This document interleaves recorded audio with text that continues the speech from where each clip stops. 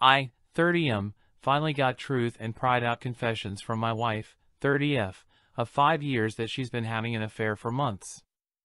I finally got some trickle truths last night from my wife.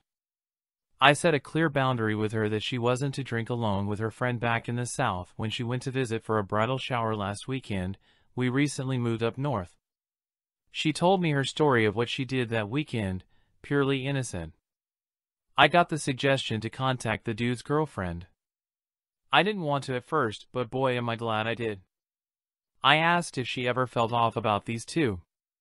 She says, yeah, we've talked about it, but he swears they're just good friends. She mentioned she wasn't happy that my wife slept at his place this past weekend. Whoa, what? Then I confronted my wife, who doubled down on the same lies. Then I showed her the receipts. She then changes her story to, okay, I hung out with him, but we didn't drink, and you said that was okay. I didn't tell you because I knew you'd be upset. I'm like, you were just drinking in a group. You think it's okay to go home with this dude just because you didn't keep drinking? Then it was, I don't remember where we went. I was too drunk. After a lot of prying, pointing out lies and inconsistencies, it became we kissed. Then we made out for an hour, and then I have feelings for him I don't know what to do with, and then we kissed back in November, too. Who knows what she's still hiding, but that's enough for me. I honestly don't see a way out of this that includes us still being married. I left the house and checked into a hotel. I've been having so much anxiety since seeing all the red flags since November. Finally getting some validation after all the gaslighting is a huge relief. It feels 100% better to ask around and risk being wrong and looking like an asshole than to enable the gaslighting and tear apart your mental health while doing it. Alcoholism is a bitch, and get some therapy to deal with it, but that's not an excuse for cheating. Now let's look at the comment before the update. You were made to believe that you are paranoid that marriage isn't for you, but in reality, it isn't for her. They did more than kiss, and that too more than one occasion. You have the proof that she cheated and her confession. Contact a lawyer and let her cheating out to everyone, including the GF of that guy. She deserves to know. Separate your finances and continue the therapy. Get STDs/STI tested. Drop her like a bad habit. She a cheating ass cake eater that is manipulating her ATM, you. She needs to leave the house and you for however long you need for yourself. If I was in your position, I would file for divorce, have her leave the home, tell all sides of the family everything. If she wants to win back her husband, she better do the hard work and get busy, make changes in herself and doing some world-class ass kissing. There are plenty of other women in the world that will treat you right. Be faithful, dump this one and go find one of the ones you can count on. Good luck. You are making a good choice by ending it. You cannot stay married if you are the only one who has boundaries that you stick to. She made these choices, now you make your choices based on your plan for future happiness, and hear me. You will not find happiness with her for a very long time, if ever. She might stop drinking and make a few life changes, but you will always remember how easily she turned on you. Get ready for the fake tears and promises, but know she will act correctly for only a few months. Update. Though it's still anxiety-inducing, it gets easier every day to talk about being cheated on. Some commented on the original post asking for an update a while back, and I'm at the point now where I can share what happened and what I've learned. Most of this is going to be little nuggets of experience. As of last week and 5 months after filing, I am officially, legally divorced. She begged me not to go through with divorce, got therapy to help her with her personal issues, but she ended up moving out in May and back to the city we left where her coworker is. Gee, I wonder why. I've been dating someone for a couple months, and man, I gotta say, getting back out there does wonders for self-esteem and anxiety. While I once felt like my wife was the one, and maybe she was at that point in my life, in retrospect we weren't that compatible. Now I'm having much more amazing sex, feeling more supported and less judged for being myself, and have more time for myself and to do what I want. She was relatively flexible in negotiating the settlement as long as it was equitable. I took out a personal loan to buy her out of her share of the house, and I'm making extra money to pay it off. Divorce is expensive and complicated. More expensive than you think. We had a relatively simple, amicable split with no kids, a newly purchased house and little bit of retirement accounts to divvy up, and I still racked up over $10,000 in legal fees, and it took months longer than I thought it would. I now have so much knowledge about divorce, estate and alimony laws in different states, and I hope I never need to use it again. Prenups may feel icky, but if I ever get married again, I'll consider one. Time helps. Every passing day made things a little bit easier to deal with. Therapy also helps. In my case, practicing different meditation techniques with a therapist gave me good tools to bring myself back to center whenever I got pissed off or anxious. Find your support people. I have a friend who had also been cheated on that has been a fucking enlightening bro through this whole ordeal. The other guy's, now ex-girlfriend was also a great person to talk to and commiserate with. I've definitely learned a bit about human behaviors, and everyone commenting on my posts helped me see what I wanted to ignore. Adults don't get drunk alone together. Adults don't have sleepovers. Adults don't stay up all night with someone unless they want to fuck. Beware of the trickle truth. Trust your gut. Don't be afraid to raise a little hell to get some answers if something feels off. Talk to her friends, and anyone who might be involved. The pick-me dance is real. As soon as you stop letting her have her cake and eat it too, she'll beg and cry and promise to do better. I probably have dozens of other nuggets I've gleaned from this shitty experience, and I'm always happy to share with those interested. Life is messy and people are often shitty, but optimism that things will be better with time is a powerful thing. My story, how I discovered my wife's multiple affairs.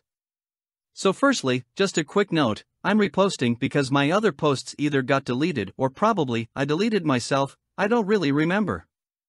Plus many people here wanted to know the story, so I don't mind sharing, and to be honest, I think it helps to write this down. In a way it's therapeutic to write it down, and to let others know.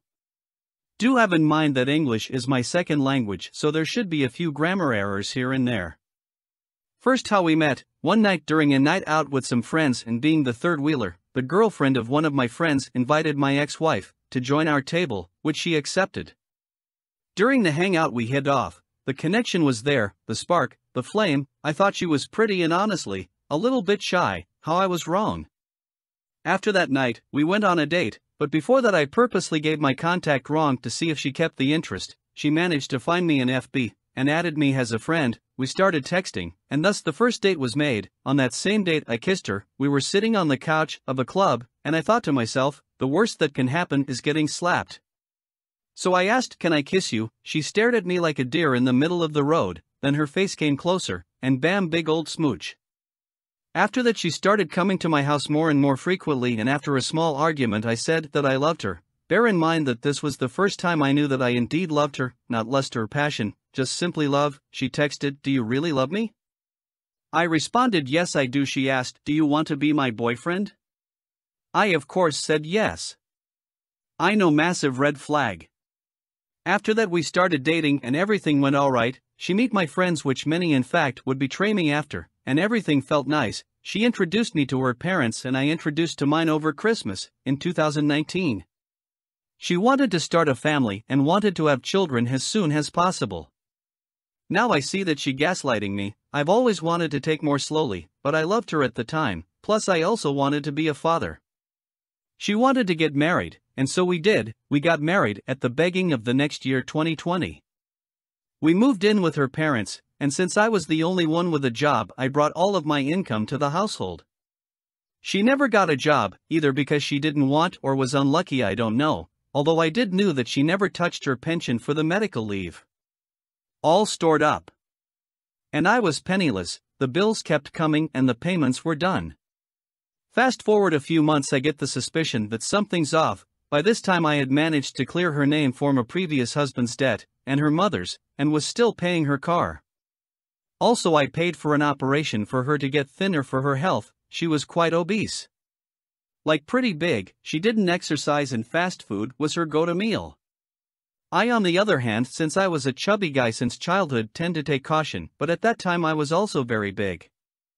I knew something was off, but I couldn't point it out. She would constantly belittle me, criticize me, and tell me to man up. I kept quiet, and just assumed it was my fault. I didn't want to lose her. I was so stupid. Rose-tinted glasses. Her father belittled me, her mother criticized me. The only good people of their family was the grandparents. Things remained like this until her mother got sick and went to the hospital. She stopped sleeping with me and the bedroom was dead. I grew in frustration, but bottled it in.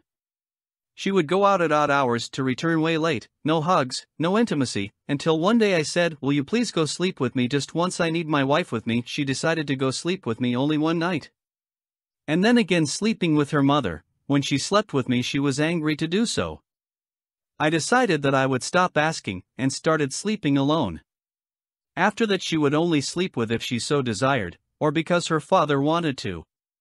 And intimacy was dead only once or twice each 4 months or so. Because of our financial crisis, she wanted to do some naughty work. I gave her my consent, but told her I was opposed, while my body did. No more kisses, nothing.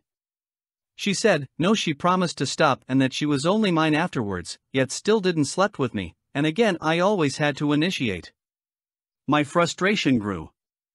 Fast forward to this year, January, my mom gets diagnosed with breast cancer. I warned her I wanted to go and see my mother. She said she couldn't come because she had a course starting on February. My guts start giving a warning sign. From February to March she goes to her course for renovating her licenses to start doing private security jobs. When she returns we were lovey-dovey, then before leaving again, she drops the bomb. One of my friends wanted to do the dirty with her and that he loved her, got upset about the fact and started a witch hunt, cut contact. That I had a suspicion of being capable of doing this. This was before we got married and she came with the BS excuse of "I didn't want it to damage your relationship with your friend." BS. Red flags waving in the sky. I confided with a true friend about my situation. He told me, "Mate, she is doing the dirty with other guys. Check her phone if you are not sure. If there's nothing there, you can relax." During this crisis my ex-wife decided to run away with other man, then help me out. All I just needed, in my opinion, was a kiss, a hug, a warm night, nothing else. I would be happy. She returns from her course. I wait for a few days. The day she gets back decides to make an argument with me, saying that I'm doing nothing for us, and that I don't take the initiative. Same old complaints. We were planning during that time to move out and got to a city that has a lot of job offers and start living just the two of us, plus my mother-in-law. In a way it was never just the two of us. My mother-in-law was always there. During the argument she asks, "Why don't I take her again on dates?" I replied, "Well, your mother is always with us. I can't have a small alone time with you. Plus every time I proposed for us to go on dates, she would deny it or just plainly tell that she didn't want that." During this time I didn't had any proof. A few days go by and on the 13th of May, after she's asleep, I unlock her phone. I felt dirty, stupid, by doing this, but that feeling quickly went off, and was substituted by rage. I saw in her WhatsApp, loads and loads of texts, pics, videos, you name it, she did everything. Meanwhile I was stuck at home, with a dead bedroom and penniless. I found out that she was in bed with another man during my B-day. Rage soon came. I wanted to slap her awake, but thanks to my mother, I managed to remain calm. Went for a smoke outside. After that, every day until she left, I collected evidence upon evidence, tried to sweep my tracks, but every time I kissed I felt like I was going to puke. I trusted her with my life. I wanted to raise a child with her. I wanted to grow old with her, but after that night, and until today, I only feel rage, disgust, and hurt, so much pain. The day before she left again, for her course, I confronted her. At first I said, "We need to talk. Don't you have nothing to tell me? Are you sure? Aren't you back into the bad life, my term, are not seeing other men? Other women?" She denied everything. I asked to show her cell phone. She didn't. So a little bit later I showed her a small part of what I found out, just the more recent ones. She didn't knew, at least that what she said. Her mother took the blame. I didn't believe that and still don't, so she left. I told my mother what happened. On the 24th/25th of May I went home to my parents, with just a small duffel bag with a few essentials, although I did told her about it. On the next I talked with my mother about the situation and started planning for the D-Day. On the 2nd of June I wished her a happy anniversary. It was our marriage anniversary. and at night I told that I wanted a divorce, via FaceTime. After that day she tried the usual cheaters BS, "Are you sure this is what you want? Remember we are stronger, didn't you want it to grow old together, etc." During this time I was wavering a bit, and kept contact to a minimum. We were supposed to meet after that to sell our wedding rings, but she was a no-show. Quite probably she went to the place she was staying to do some nightly activities. I went and sold my rings with my mother-in-law, and she was tearful, but I didn't felt a thing, nothing, just anger. We went with a friendly divorce. I kept my things, she kept her. We later met before the divorce to talk and sign the paperwork. She wanted to know why? I told her, "You neglected me, you didn't sleep with me, you didn't had intimacy with me, you didn't care, you always told I was your first priority, but your actions told me otherwise." She asked, "Didn't you think that if we lived alone together things would change?" I believed for a while, but you never changed, and the day never came. I never cheated on you, I don't believe that, and never will. Can we at least remain friends? You will change your number or block me on FB, etc.? Sure, I won't. I blocked her. After the divorce, I've maintained an NC policy to this day. The anger has mellowed out, it's still there. I hate her for what she did. She transformed a pure thing into plain hatred and hurtful feeling. One day I will forget, but never forgive. I don't know if she has read it or not, but one thing's I can say, there's hope. Working out makes me feel better, playing video games, and many other hobbies have been resumed on my part. I'm moving on, the scars are still there, but I will do whatever I can to get over this. I'm going to go to a psychiatrist on October, and should get a new job on the area I'm living now. It's time to close this chapter. Thank you all for the support. I hope that my story inspires you a bit, and remember it hurts, but it will pass. If you need someone, I'm here to help. Good luck guys and girls, you deserve better. P.S. At the time I got married I was 25 and she was 23. Caught my wife cheating on me, and I know exactly when it started. I caught my wife with AP in our bed and I kicked him out of my house. Oh boy. This is long. Me, 44M, and my STBX, F39, been married for 11 years, no kids. We were a pretty chubby couple until 2 years ago when I had a blood test and it came out that I was prone to contracting diabetes, gout, and hypertension. It really scared me, and we both bit by bit started to have a very healthy life. I went from 117 to 85 kg and my wife, let's call her Jane, from 83 to 65 kg. We felt great, and needless to say I never developed those diseases. We attended to a gym almost daily in the afternoon where AP worked as a coach. Let us call him Baldy. When my wife started getting in shape I noticed most guys turned to see her. I felt so proud of her. She is fairly busty and she has magnificent legs. Of course Baldy wasn't the exception. I notice Baldy likes to check women's butt. I've seen him doing it several times, and he likes to show off how ripped he is. When Jane and I were regulars at the gym I noticed she was enjoying the attention she got from men. Once we were using the elliptical machines, in front of them there is a cable machine. Baldy took off his t-shirt and started doing crossovers. I turned to my Jane, my face of, "Can you believe this guy?" But she was staring at him and she wet her lips. I saw Baldy and I swear he was grinning. I felt crushed. I mean, I was getting in shape, but I am not as muscular and fit as he is. When we were driving home, I make a comment about Baldy showing off and Jane said, "Really?" I didn't notice. I told her, "You were staring." She said, "I don't remember." I must have been thinking in something else. I shrugged it and kept driving, but from there on I noticed they were talking more frequently at the gym. Some weeks later Jane was doing sit-ups using the Smith machine. Suddenly Baldy went to help her. Isn't he nice? He was touching her waist and I got angry. She finished the first set and I got there and told him in a not nice way, "I got it from here." Baldy just simulated and told me, "No problem buddy." He calls everybody buddy, and walked off. Jane knows me very well and heard my angry tone. She just said, "OMGOP." I told her, "We'll discuss this at home." At home drama blowed up. She called me immature and jealous. I told her I noticed he was trying to get into her pants. She said that she knows that but she would never cheat on me. I said then why she let him touch her, and she said she didn't want to be rude.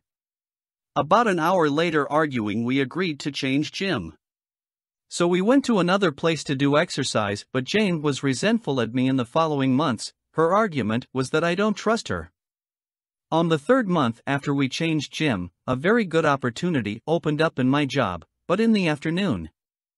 I took it and we had to attend the gym at different hours. I went in the morning and Jane in the afternoon. This is when it all went south. Jane's resentment increased and we barely speak. I send her messages telling her about my day, that I miss her, memes. But she rarely replied or just yes, okay, same here, haha. I was very worried and proposed couple therapy. She said I was the one who needs therapy because I'm the one with trust issues. I agreed.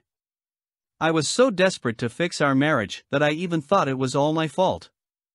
So the following year I went to therapy, but Jane's behavior didn't change. We weren't intimate anymore, she never was in the mood. I snooped to her phone but didn't find anything out of the ordinary. I searched her car for a second phone. Nothing. I tracked her phone and map history. It only showed me house, workhouse, gym house. Whenever I tried to talk to her, she just said she feels that she's having a 40s phase. It'll pass. I never had any evidence of cheating, so I continued working and worrying. We live in a condo. The security guard, a very cheerful man called Mr. P, greeted me. We chat a lot. He was touching his shoulder and told me yesterday he had to move a heavy sofa and he has some pain today. I was sympathetic and he dropped the bomb. Maybe you can arrange a meeting with your massagist. I told him who? He said the guy who came yesterday to massage Mrs. Jane. It took me a second to process this. I told him, do you have a video of him? I think he noticed I was pale and hurried to show me. Guess who? Baldy, of course. He has come a few times to massage my wife. I took the day off and started investigating. I asked a coworker for his car, and in the afternoon I followed Jane. She parked her car at the mall where the gym is, and there is Baldy waiting for her. They giggle and behave like a couple. Kisses, hugs, and I feel nearly to tear. They walk a couple of blocks and go into a residential area. I tried to follow them with my phone ready to record, but the guard stopped me and asked, "Can I help you?" I just said, "What a nice couple, do you know them?" He said he thinks they are newlyweds, but can't tell me anything else. I called Jane but never answered. I returned to the mall and wondered why that place doesn't show on the map. I dial again and I can hear her phone inside her car. That's why. I also found out Jane hasn't attended the gym in 8 months. I didn't know that day was the last day I slept with Jane in the same bed. I returned the car and went home and called my parents. Fortunately, my dad answered and I told him everything. I was crying and he comforted me and told me to get evidence. Obviously, my marriage is over, and I need all I can gather while he'll contact one of his friends who is an excellent divorce lawyer. Jane called me when saw the 2 missing calls. I just told her I was already at home and she told me I'm on my way from the gym. My butt is killing me. Yeah, I can guess. When she saw me she asked, "What happened? Why did you cry?" I don't know how, but I was mentally focused. I smiled and told her I got the flu, that's why I left work early. Don't come near me, it might be the bug, I'll be tested tomorrow. I'll sleep in the spare room. She agreed. I cried silently and didn't sleep a wink. Nearly midnight I heard her giggling. I guess she's messaging Baldy, but I didn't find any evidence of contacting another man. Then it hit me, why didn't I see it earlier? I bet AP is disguised as one of her female co-workers. In the morning while Jane was in the shower, I took her phone and created a session in my laptop and put her phone in the same place. We both can unlock our phones. The session works while the phone is close to my laptop or in the same Wi-Fi account. Then I saw it. Under a female name, the profile picture was a dumbbell. I entered and most of the conversations were deleted. I guess they use work words as code in case I snooped. Can you deliver the papers in my desk? I know she doesn't have a desk at work.